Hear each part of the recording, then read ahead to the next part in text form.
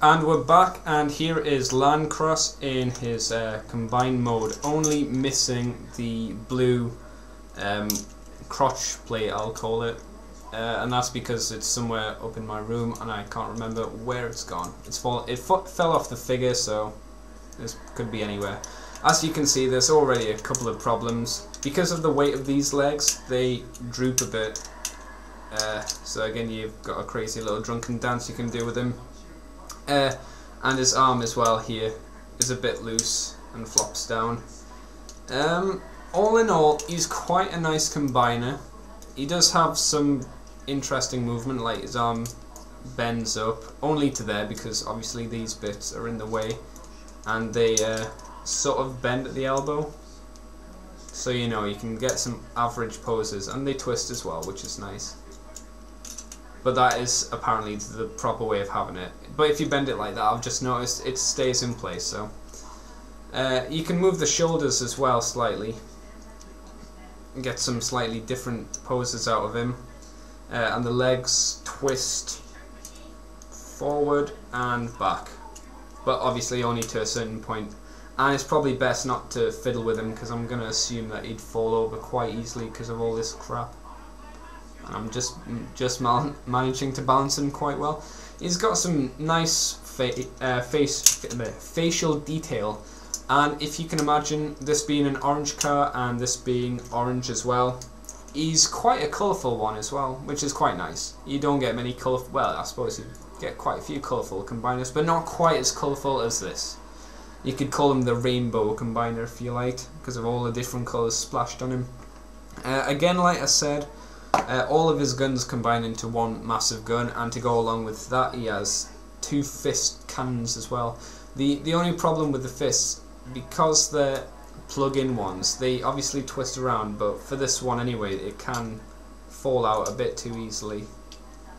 So we'll push that back in and hope for the best. What else can I say about him? No twisting in the head at all. That is it. That's it for movement. He's quite a nice character. I'm not sure whether he's worth the £100 or so you'd need to buy for the original. That's why I was happy enough getting the reissue, because I knew I'd be saving myself at least £80. Probably more than that actually.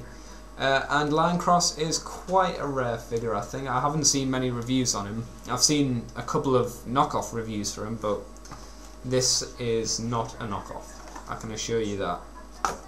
Multi-force, if you like combiners, it might be worth it. If we compare him to Abominus, he's only just smaller than Abominus, but he's about the same width.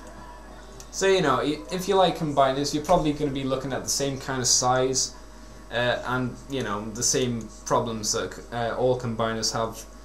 Always looking better in the combined mode, not so good when they're on their own. But saying that, them having three modes realistically, a vehicle mode, a robot mode, and a bigger robot mode, is a nice feature. So I would definitely recommend Landcross, I suppose.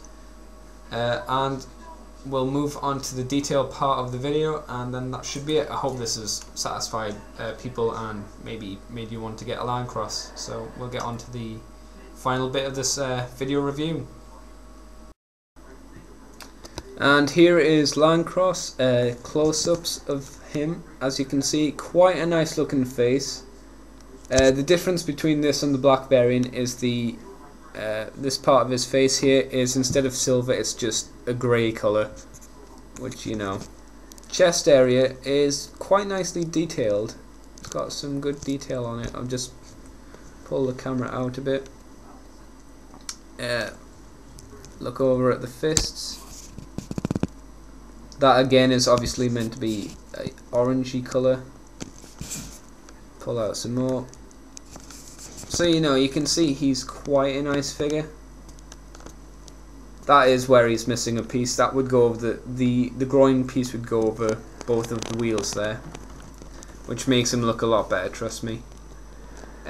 Problem, I suppose you could say, is if you compare his legs there and you pan it up, compare it to the rest of his body, he's quite skinny. But if you've seen the series of Victory, you'll know that Landcross is not one of the beefy kind of Transformers.